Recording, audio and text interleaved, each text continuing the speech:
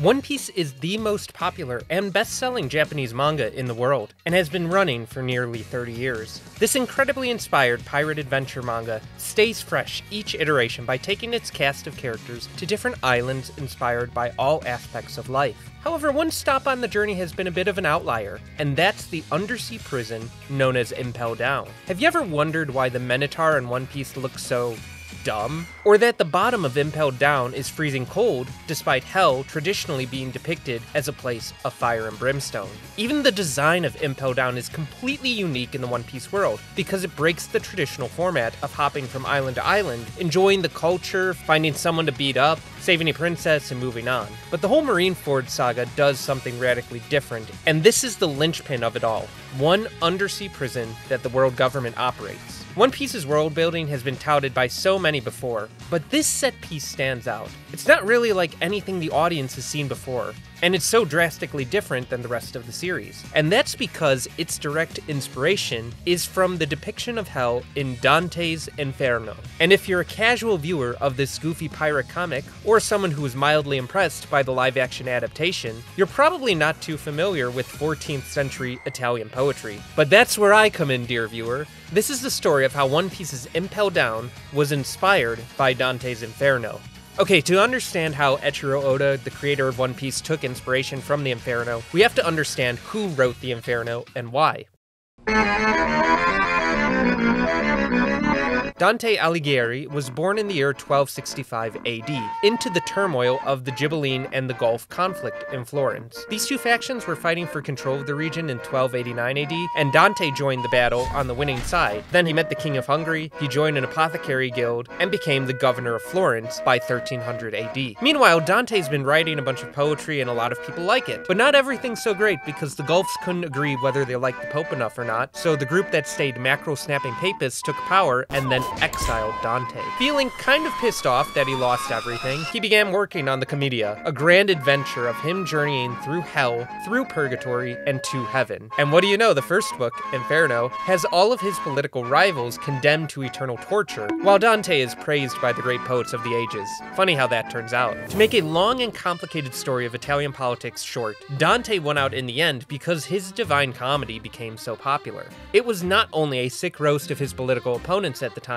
but also a trove of depictions about eternal damnation, the souls that we pray for, and what paradise looks like. And one of the many mangaka to be inspired by these depictions was Oda Sensei. Specifically, the first book of the Divine Comedy, Inferno, where Luffy descends Impel Down to rescue his captured brother Ace. And in this video, I'm here to tell you the references and reasons for why this arc stands out. And I'm personally pretty excited because I'm an avid Dante enjoyer, and Impel Down is like top 3 arcs of One Piece for me. And if you want to know my One Piece arc ranking, I can upload that on the second channel. Let's start with the most basic comparison, the actual structures of the buildings. In Dante's Inferno, hell is depicted as a funnel with 9 different circles on the way down, shrinking in size. The order being limbo, lust, gluttony, greed, wrath, heresy, violence, with specific rings against neighbors, self, and nature and God, fraud with 10 meliboge, or rotten pockets, for different types of fraudsters, and finally, traitors, against family, nations, guests, and benefactors, i.e. God.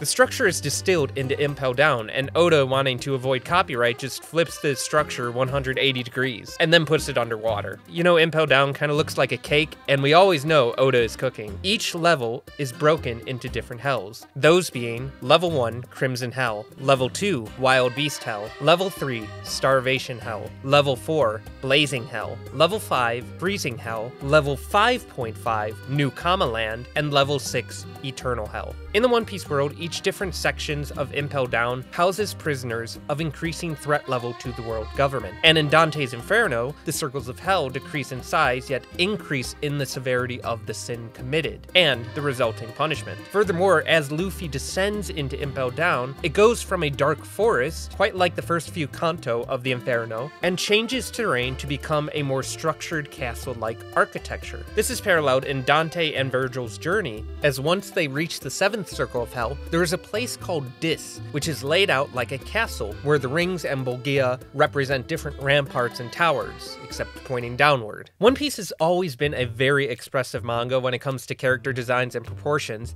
so it's not surprising that the world government prison staff have designs inspired by common tropes derived from Dante's depiction of fallen angels and demons. The warden Magellan may have taken his name from Ferdinand Magellan, the first person to try and circumnavigate the world, but his demonic wings, tilted horns, blue eyeliner, and beard invoke common attributes of demons. Hannibal, the vice warden, also follows the same design, though with more comedic and Egyptian aspects. The chief guard Sati, short for sadist, exudes lust. I am the storm that is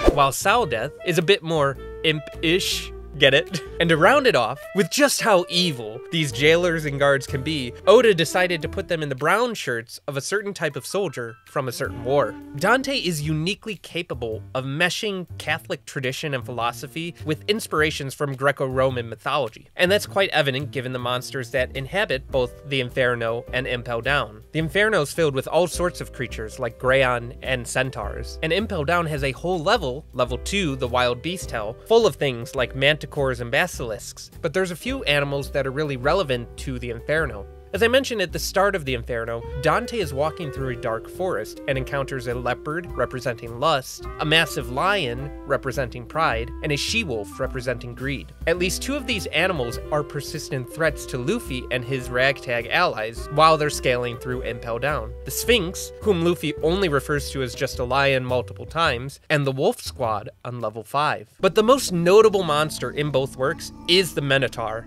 A quick reminder on Greek mythology. The Minotaur is a monster of Crete that has the head of a bull and the body of a man, and Theseus defeated the Minotaur in Minos' labyrinth. Minos is also in the Inferno. In Dante's Inferno, the Minotaur is found on the slopes of the boulders created by our Lord Jesus Christ's harrowing of hell. His depiction is not one of fear, terror, and power that the Greeks had. This creature seems intimidating at first, but Virgil tells him the equivalent of "get good, scrub," and this sends him into a nonsensical bucking where he hits and bites himself. This is why the Minotaur and all of its variants in Impel Down look incredibly non-threatening despite being the first awakened devil fruit users we meet in the series. Very intentionally on Oda's part, especially considering that the Minotaur fights Luffy and the gang on level 4 of Impel Down, which most closely resembles the 7th Circle of Hell. Except instead of a big boiling pot of blood in Impel Down, Dante has a boiling river of blood where the centaurs patrol. Now publicly, Impel Down is said to have 5 layers, the 5th layer being a freezing hell. This may be confusing to some people who have only had the image of hell being a place of fire and brimstone. However, this is a direct parallel to the 9th Circle of Hell in Dante's Inferno. At the bottom of Dante's Hell, there's a frozen lake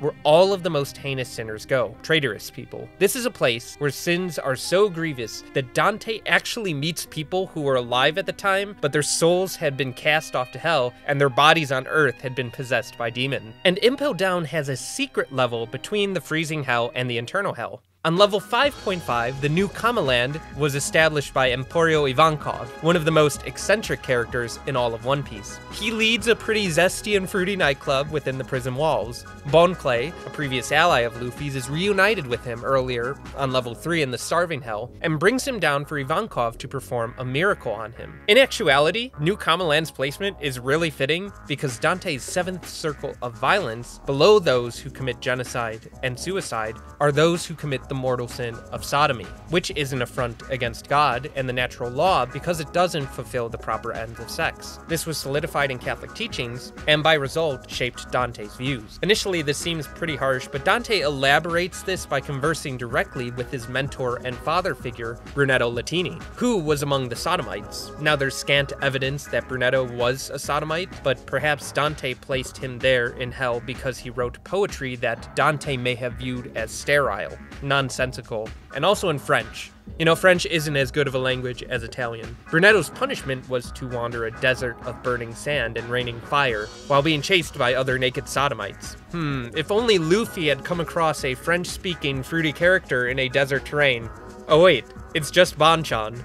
And just to put a nice bow on the new comma thing, even Ivankov's hormone devil fruit power and gender bending is represented in Dante's Inferno too. Like of all things, right? Tiresias, the prophet of Thebes from Ovid's Metamorphosis, makes an appearance in the 4th Bulgia of the 8th circle of hell for fraudsters with other soothsayers. Tiresias' punishment is perpetually shifting between being a man and a woman because he indulged in the pleasures of both. And while I wouldn't say Ivankov has future sight observation hockey, he's often referred to as a miracle worker, so I don't know, throw him in the 9th Bulgia where the rabble rousers go, because Ivankov fits perfectly there since he was a revolutionary war criminal. And finally, I think it's incredibly fitting that the final level of Impel Down, the Eternal Hell, punishes crimes almost identical to those in the 9th circle of Dante's Hell. Traitors. At the center of Dante's Inferno is Satan, frozen from the waist down in a lake. He has these giant bat wings that are blowing and causing all of the cold freezingness that everyone sees. He's basically just a giant refrigerator, and he has 3 mouths, eternally chewing on Judas Iscariot, who betrayed our Lord Jesus Christ,